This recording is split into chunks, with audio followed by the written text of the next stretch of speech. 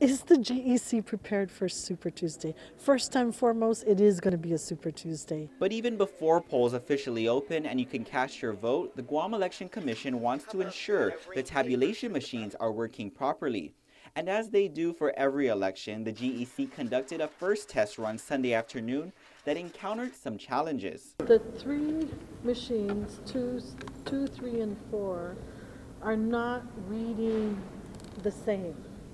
And maybe one more sensitive than the other. Executive Director Maria Pangilinan says all three tabulation machines were tested, the same three that were purchased a few months ago and first used in the primary election. The inconsistent results were attributed to when the machines were first transported from the GEC offices in Hagåtña to the UOG Calvo Fieldhouse. Election systems and software consultant Stephen Wang says as the machines are moved, they need to be re-queued and accumulated to lighting conditions. Mainly the humidity and the light conditions, because these are bifurcated optical lenses. So when the light shines off of the ballot, it needs to be as tuned as the light conditions are.